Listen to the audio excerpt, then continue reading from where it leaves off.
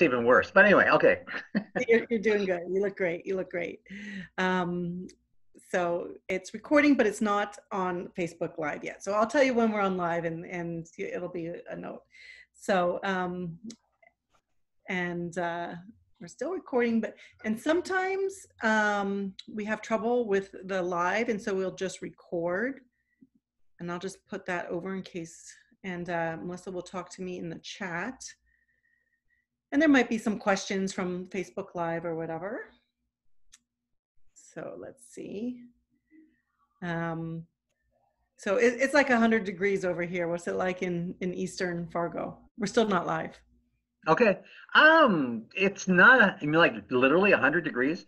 I'd say it's about 80. Oh, that's nice. I thought it was, I think it's rather pleasant out there. Oh, wow. So it must be just out here. Okay. We actually had a thunderstorm go through this morning. Okay. So. Wow. Okay. Melissa said it's loading. It's just slow. Okay. So does that mean we're live, Melissa, or no? Not yet. Okay. So we'll wait a little bit. Yeah, it's 80 degrees. Supposed to get up to 91. Yeah. Yeah. Okay.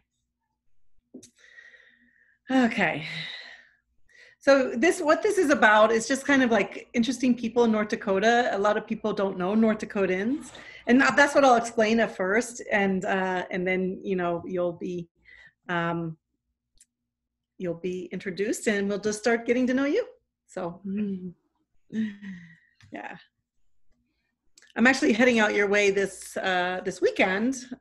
So actually, after this Homegrown Stories, I'll be heading out to Fargo for some meetings and for the DNC thing and stuff like that. Have you been watching the convention? A little bit here and there. I'm pretty busy right now. Yeah. And so what I try to do is watch the highlights, the next day. Yeah. I have some sweethearts that I love, like Michelle and stuff like that. But yeah, and so, but we're doing that drive-in movie thing out in the Fargo area on Thursday. Oh, yeah. Okay. Yeah. Cool. Yeah, and I'll be introducing Governor Whitmore at tomorrow's breakfast too. I don't know exactly what we're doing. So tomorrow's breakfast, I think I don't know. Okay. Oh, cool. I love the roll call. Well, yeah. I love the thought of it. I missed it. So what am I saying? But it sounded like a really great, the way it came off was really good. Okay. So Melissa said we're just going to give her 30 more seconds. I think it's the Facebook is not cooperating. That's what happens sometimes. So sometimes it's not live, but then it'll be okay. Now we're live. Okay. So welcome everybody to Homegrown Stories. This is the moment that I do to help everybody understand how diverse and wonderful North Dakotans are. So around the state, and so the whole world that's watching. So today I have Barry Nelson. Barry, welcome to Homegrown Stories. Thank you. Glad to be here, Dr. Shelley. Yeah, you bet. Okay, so let's just get right on into it. Barry, tell us first of all where you grew up. I grew up on a small dairy mixed egg farm outside of the small town of Catherine, North Dakota, which is south of Valley City. We always claimed that it was more beautiful than productive, but it was a wonderful place to grow up in the hills of the Cheyenne River Valley. Okay, beautiful, beautiful. And so, and you grew up like brothers and sisters. Tell us about where did your parents come from? Like what? I grew up on the farm that my dad grew up on. So it was the third generation. In fact, in 2016, we celebrated 100 years of Nelson ownership of the farm. And so that was where other than when he served in World War II, my dad pretty much had spent all his time on that farm until he and my mom went to assisted living about 10 years ago. So that was very, very bittersweet. My mother was right down the road. She's from the small town of Fort Ransom. Okay. which it was an interesting, both communities were very Norwegian immigrant rich, Mm. except the Norwegians in Catherine talked about that the Norwegians in Fort Ransom spoke pig Norwegian. So there's a little rivalry going on. Okay. And they, unlike their generation, married later in life, and then they had, I was the oldest born, and then they had three more after me, three girls.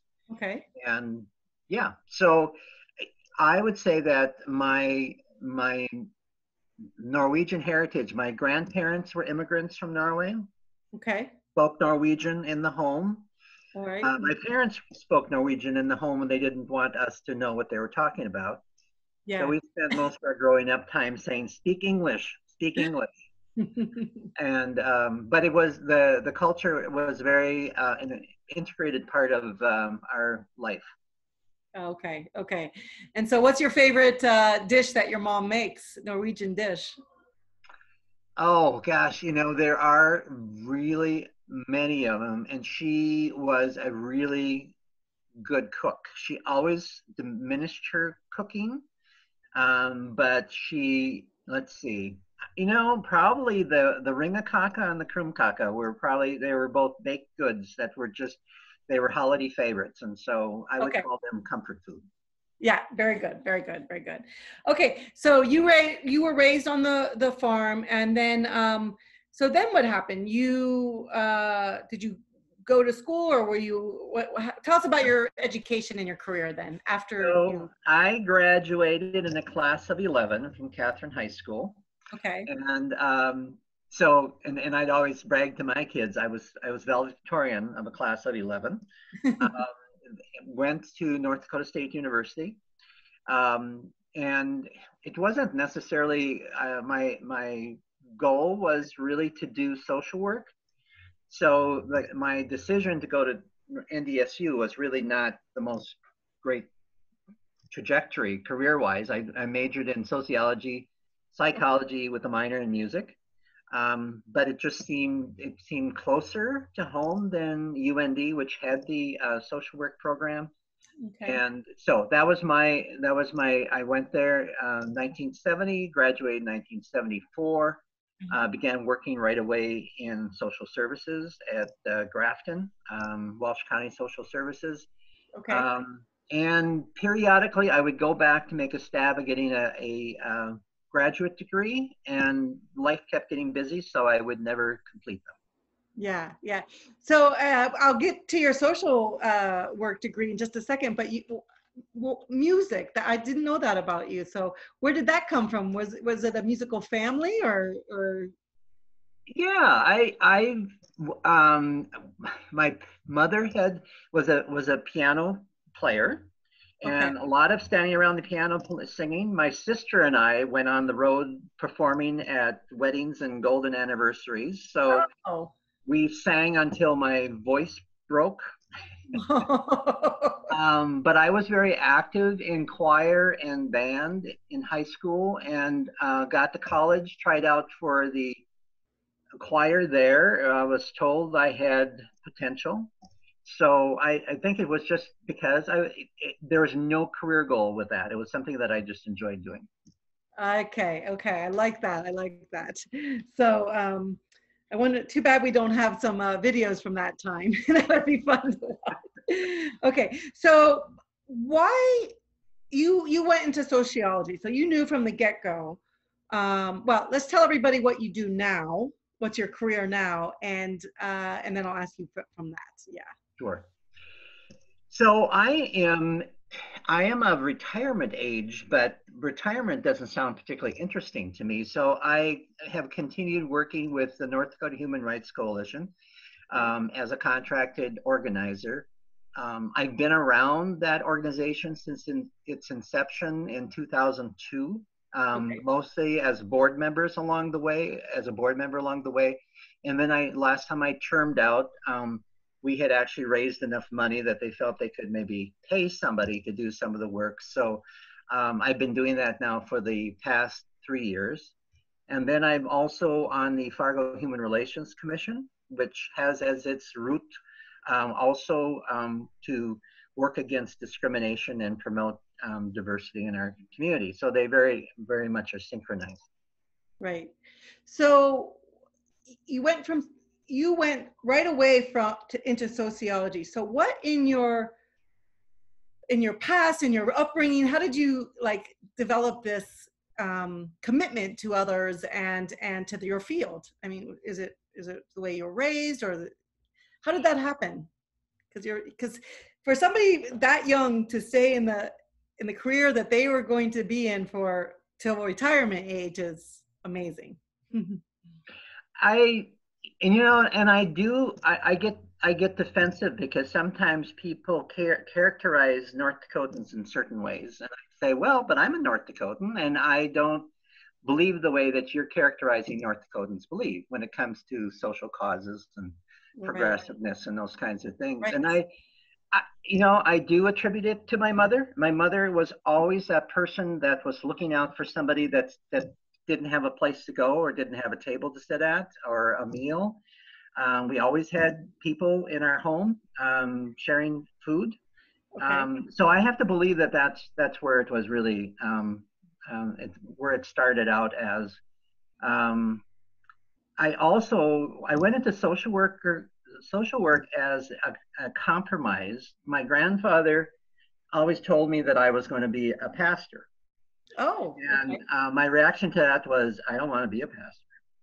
So what's the next best thing? Pastors do good, right? So maybe if I could do something good where I don't have to preach and be quite as on top of my game all the time. So it was kind of and I think that it was, it just seemed, I don't think that I was really aware of social issues. I mean, I did this charity kind of social work when I first started out, which is helping people who are in need.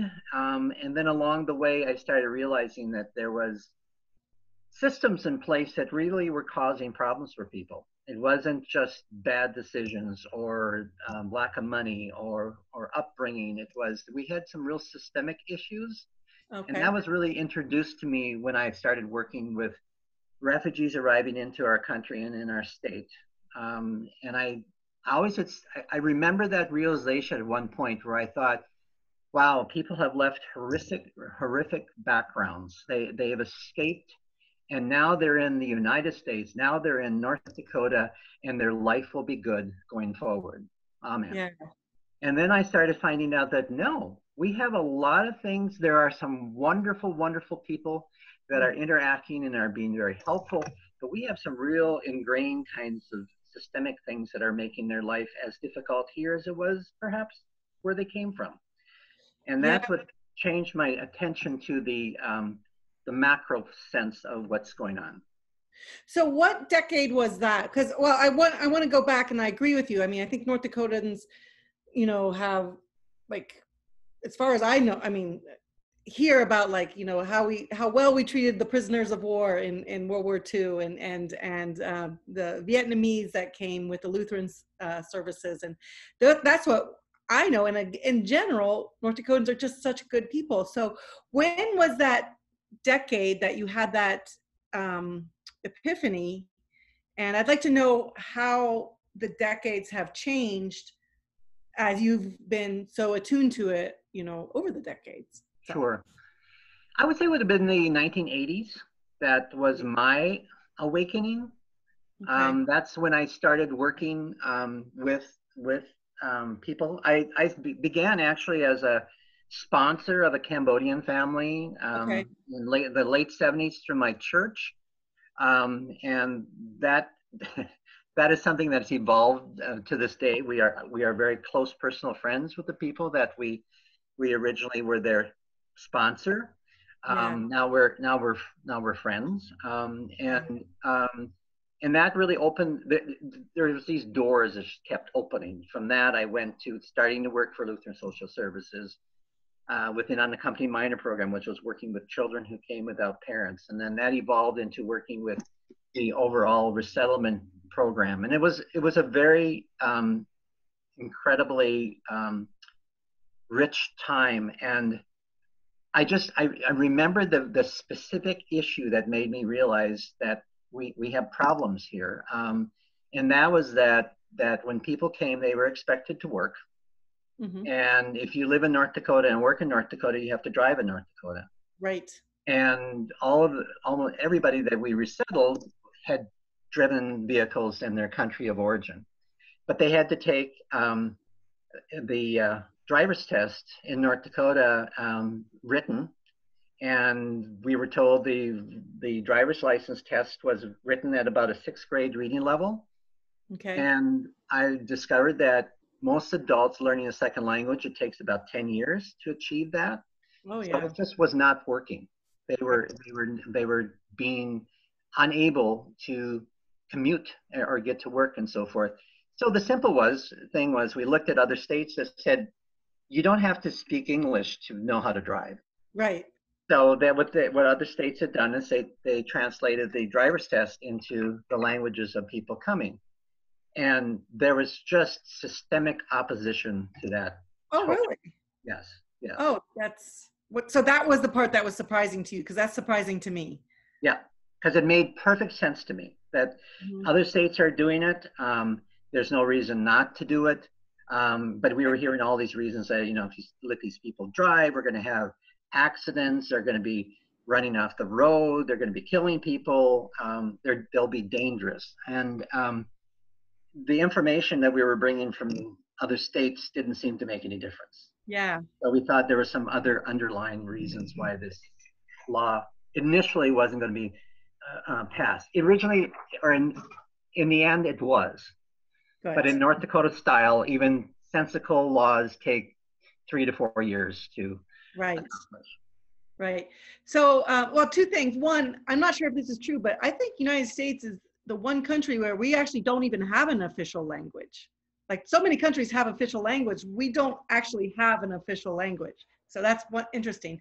And I don't know if that's true, but that's what I thought. But so when you realize this, how did you go about making it happen then? I mean, obviously persistence, but like like as our fellow North Dakotans start realizing some of these things that we just are surprising to us because we're such good, friendly people. Like, how did you start making it happen? We thought it was going to be simple at first. We just went to the Division of Motor Vehicle and said, could you start doing this? And they said no. So then it was like, well, we would go do it legislatively. So we contacted legislators. Okay. To this day, I have an extreme amount of respect because Senator Oban of Bismarck took this on as his cause. And he worked it and worked it and worked it until, there was hearings after hearings after hearings where people needed to come to these committees and testify as to why it was. And like I said, eventually it made enough sense that the law was passed. So it took organizing, it took having a message and a theme, and it took some really great champions within the North Dakota legislature. Okay, great. That's good. Well, it's good and it's bad. It's good that, you had supporters and champions and all the energy. So what percentage, as you're moving through, like as you're discovering some systematic problems, what percentage actually have to go that whole legislative route versus just not doing that, like just changing hearts and minds? I mean, what you have to do through the legislature, but how persuadable are North Dakotans, I guess, is what I'm asking. In your experience. I always said that my career allowed me to be amongst the best North Dakota had to offer. Yeah. And I include in that the people who would rise up to want to help, interact, be friends, support people who are coming in from all over the world. And it included those people who did come in from all over the world. I don't know that there's a vetting process for fine, upstanding people, but my goodness, the people that I met coming in our country, through our doors, whether it was from Vietnam or Bulgaria or Romania or the former Soviet Union or the Sudan, it was just some extraordinary people. that I continue to count in my memory banks as really, really, really important, and who now I see stepping into leadership roles in their new country. It's just really incredible. Yeah. So I think from a basic assisting people stance, that was always there. Mm-hmm. Whether people would, and there were key people who would step up in the school systems, because obviously children were coming into school Right. with did not have the basic language needs they needed initially. Yeah. And they needed, some of them, were coming into our school system at age 12, 15. So there were some real challenges in how to maneuver and help children achieve their potential there. So there were some really key people there. There was key people in our healthcare system. Gosh, there's some champions there that come to mind, because they just really recognize the importance of good health and good supported health and culturally appropriate health. So those are the things that just kind of happen on their own. Um, I also experience along the way, and I think we see this surfacing periodically, that there were a number of people in our state and in our systems who truly did not believe, who probably believed that immigration should have ended when their ancestors came, and just really felt that there was just not a reason to do this, and that it was too much impact on our society. I think there was fear embedded in that, because these weren't people immigrating from Norway or Germany. These were people coming from other parts of the world. They looked different. Maybe some of them had different religion backgrounds. Yeah. So periodically, there's been attempts to limit, to cast fear. As recent as 2 sessions ago, there was a bill introduced that would allow cities to shut their doors to refugees. The whole basis of that law was chilling. It was just very much a going against the grain, I believe, of our state, and it did not pass. So I give credit for the sensibilities of legislators, but we have to be vigilant. We know that this isn't a given. That's true, 100%. And it's always just shocking to me, just because we have, I mean, it's, so that's why it's good to hear this. So has it gotten a little more open over the decades for you, or is it like, do you see it kind of that opening and closing, and like, fear, depending on the. Yeah, I think as a rule, if you were looking at the trajectory, my favorite saying is the arc of the moral universe is long, but it bends toward justice. Yeah. And so maybe that holds true in how we as a state have adapted to this change. It kind of surprised me, again, being a child of immigrants. I mean, that was an everyday experience where I knew what I would hear stories of the old country and people making the choice to come here. So to me, it felt like we're not that far removed from our immigrant roots, that there would just be this natural understanding of people coming here.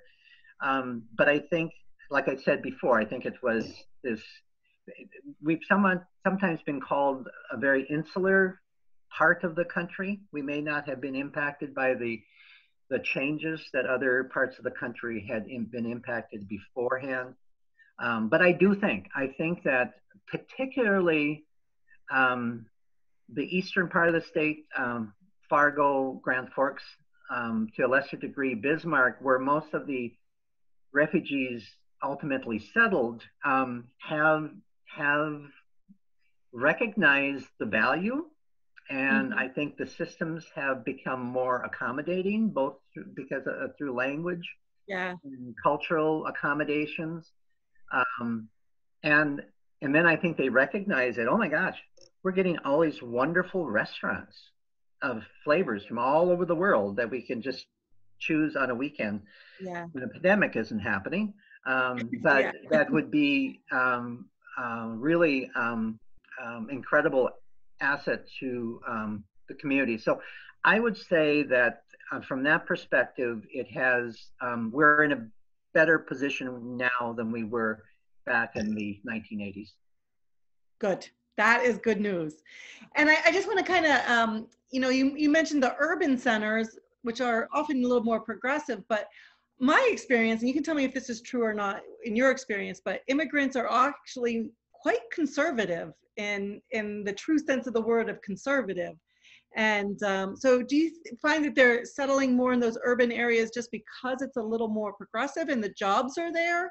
Or is it, you know, so why the urban areas, and like where I see immigrants as being very culturally conservative, whether, religious, family values, safety, community commitment. I mean, those are conservative values. Yeah. So that's why I'm a little surprised at that, but maybe it's jobs or something, housing. Well, I think jobs would be number one. I Okay. really do think that is where people gravitate, is that they know that there's a place they can go to support their family. But I think and this is the immigrant story. I think of where my grandparents settled in Fort Ransom, where when my grandparents got together and we kids were there, everybody in that room spoke Norwegian. Yeah. And I mean, they were truly, they were proud of being Americans. They had moved and embraced their American nationality with full emotion. They voted whenever they were able to do so. Made sure that their children were raised in the means of their new country, but they truly felt at home and comfort when they were amongst other people from. And Fort Ransom was not even just from Norway; it had to be from this region of Norway that they could come and share stories. And and that's the immigrant story today. That back when I was first beginning working with refugee resettlement, refugees, in fact, were resettled throughout the state. Wherever there would be a church, my hometown of Catherine sponsored several Vietnamese families, and the families were grateful for the support they received from the community, but they were desperately lonely. Yeah. And so whenever they had the opportunity, they would move to an area where they had other people from their country. I think particularly in the first generation. That changes later on. And that's sometimes, that feels very threatening to those of us who've been here for a long time, with the idea that they're not speaking English. And the first generation probably won't, but that's transitory, and it's going to change rapidly. Yeah. I think that's a good point, and that explains a lot. I know when I go to foreign countries, and even if I half speak the language, there's not that subtle, the sense of humor, the just these subtle things that that you're at home when you're speaking your own language from your own culture. So I would even say that generationally, like my employees are like 30 years younger than me, and I don't think they think I'm funny. And they don't, and I think I am. So I love that and I really like that you're right in between of you're that generation that transitioned, and you're helping you bring that understanding to our immigrant families as well as our fellow North Dakotans that are right in that area too. So thank you for doing all that, and I'm glad you were raised in North Dakota and have all those values. But now, I mean, this is a problem. I mean, sociology or human rights. Like you said, we always have to be vigilant and move forward, move that arc, so it always points towards justice and humanity.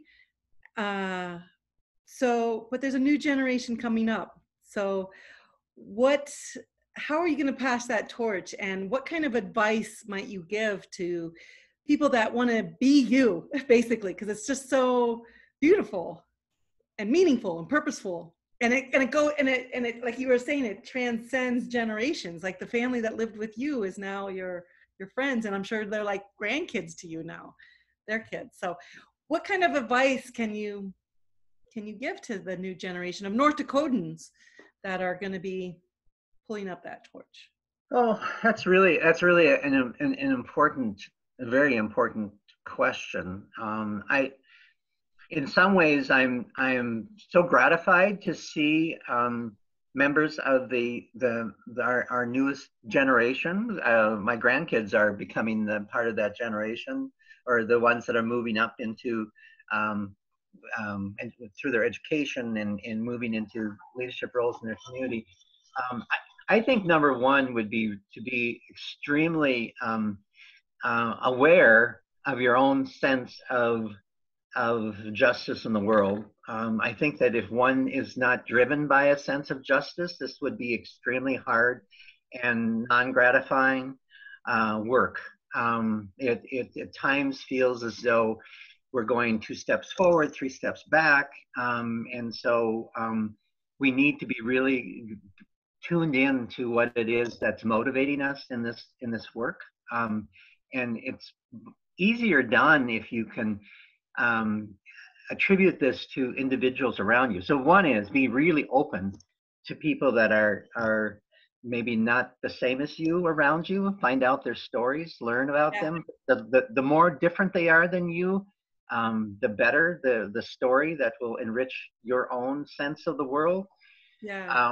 I think secondly would be to surround yourself with like-minded people, because I think that this could be really, again, lonely work if one felt like it was the weight of this issue was on your shoulders, and you were surrounded with people who really questioned what it is you're doing, or if something could change. We do have, I love the rock solidness of North Dakotans, but it's really frustrating when it seems to be the reason why we shouldn't change something, even if it's for the benefit of people. So we have to be persistent. And so in order to do that, when people are questioning what you're doing, is to make sure you have other people around you. I think that's why organizations start up, is so people can be around like-minded people, have each other's back. I love the analogy of somebody saying it's like singing in a choir when you're having a sustained note, and we are taught to do intermittent breathing, knowing that if the whole choir is holding a note, we can each take our breaths at different times. So it's kind of the idea of being a part of a large enough group where if you need to step back because you're tired and worn out, you can, because other people are sustaining a note for you. I love that. And it brings it back to your music. I love there you go. Maybe that's why it resonates. Yeah. It resonates, but and with that, like sometimes just that music analogy, when I was kind of talking with, because we're going through a big change right now, all of our small communities, and as a small town person, it's very scary where a new idea or a new person it can threaten the town, and that's where that comes. It's kind of like our greatest strength is our greatest weakness, right? And it's scary for everybody. But going to that new that music, I was visiting with somebody that was just they were kind of angry, and I think because they were frightened, and they went through all these series of kind of ideas or grievances until finally we found one that we agreed on, and then it was all okay. And then they're like, okay, I can support you. And somebody gave me this analogy. It's like, it's kind of like when a singer is singing and they're trying to they go through their whole range of vocals and then they find the right notes, and that's what they're trying to do. And I think that's maybe something like to add music to as we're interacting with people, is like, just interact and find that right note and hold that note as long as you can together until somebody else can hold it for you. Maybe, I don't know, but I love that you brought music in, and I really like that because you're so deeply North Dakotan, you understand our culture so well and how we interact that. I'm talking more than you, but so no, that's good. Good. I just think it's so interesting because because it's North Dakota and we're just so complex, but also so hardy. And so that's a lot of the immigration. Has that been like your main kind of drive in your life, or is it all human rights, or is that just particularly here? It's actually all human rights, and I always say that that was my entree into the world of human rights. Okay. As I started, we got involved with a group that was trying to establish a Department of Human Rights at the state level, and then I was starting to meet people from the LGBTQ plus community who were also looking for protections that weren't existing in our state. I was meeting people with the world of disabilities that were saying that there's lots of Okay. things that's missing. Certainly got into connection with the indigenous peoples of our state, the First Peoples, Yeah. and recognizing the issues that they continue to raise throughout time. So it recognized the pan human rights aspect of what's happening in our state, and so actually we we had a success because currently in our state we have the Department of Labor and Human Rights. So there was a change that, and again, it took a long time. Yes. It was session after session going in to promote this idea. And first we needed to, I remember this one committee, we had to go in and convince a group of, I was going to say old white men. They were older white men who were saying, well, there's no problem. Why do we need to address a problem that doesn't exist? And it's like, do you realize the irony of your statement? Of course, I as a white man would never have understood there was a problem unless I saw it through other people's experiences, Right. because I was not. Right. So the one that we really have ended up being the most active on is adding, everyone said we have a really great human rights law in North Dakota.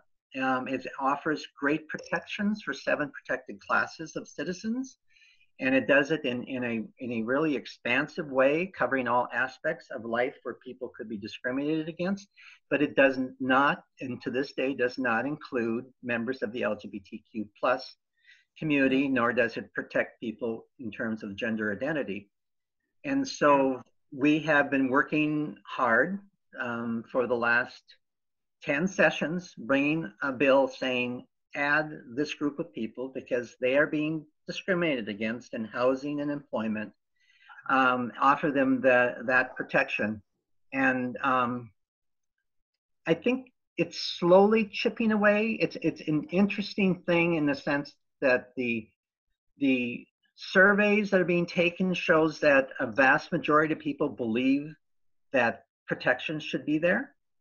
Mm-hmm. They just don't elect people to the legislature who carry that same belief. So it's been an uphill battle. But this is another, when you contrast it to immigrants and refugees who are first generation in our state, this issue hits at the core of who we all are, because we have gay sons and daughters, mothers and fathers, aunts and uncles, North Dakotan born, Yep. who are affected by this, and many of whom have felt they needed to leave the state in order to be who they are. Right. And so it's a really a core value system that I think is something that is frustrating that in 2020 we are having the conversations we need to have. Yeah. But keep fighting.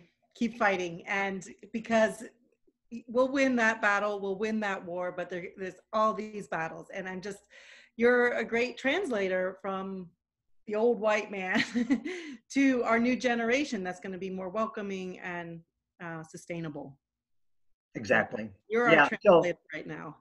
So that's my advice to the young people coming up, is that saying you are so needed. Yeah. So please consider, don't just get your education here and then leave. You're so needed in our state. If we are going to bend this moral arc of the moral universe, we need young people doing that. And I'm amazed by their intuition and their passion for justice. I'm really encouraged. Yeah. And run for public office. And it's interesting. I at times I was actually challenged this by a young person who said, no, and you know what? Challenge us to respect the experience and wisdom of people who've gone before us. We may have different ways of doing this, but we should not, and please don't withhold the experience that you've had, because we can build off of what's come Right. before us. So Right. A lot of wisdom there. A lot of yeah. wisdom. Okay. Barry, well, thank you for that. And thank you for fighting so hard for all North Dakotans and all people, just all people, especially in North Dakota. So this is the last question that I always like to ask. I mean, clearly you've been dedicated to North Dakota. So what's your favorite thing about North Dakota? I am, what first comes to mind, and this would maybe surprise people as a rule. I'm a child of the prairie.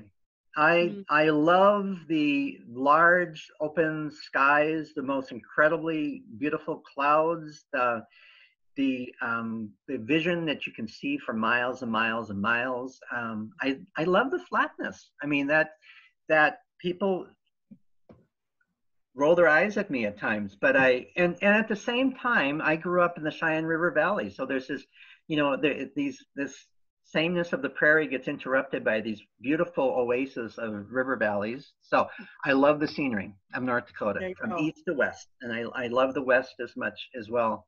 Yeah. And I do value the people here. I really truly believe there is salt of the earth people that live here, that choose to make, and they honestly do. We have to choose to be here, because there's, yes, we could say, oh, the weather, or the emptiness or whatever. There's lots of reasons to say we should leave, and we choose not to. So there's something really solid about that. Yeah, I agree. And there's something unifying about that, because we've all chosen to stay here. Yeah. we have. And I love that you like the scenery, because that is what I always say about the prairie, is that the sky and the land have equal play in your vision.